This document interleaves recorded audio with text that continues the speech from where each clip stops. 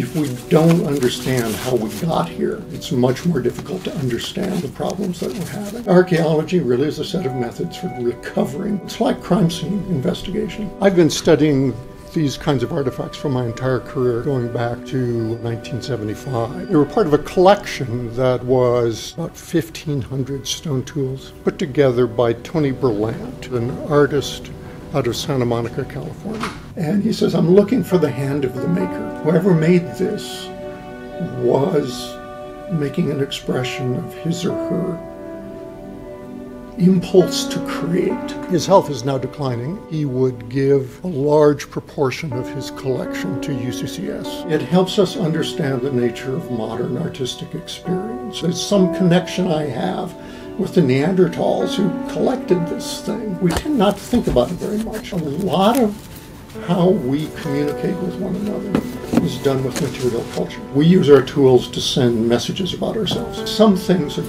very old and are just embedded deeply in our consciousness.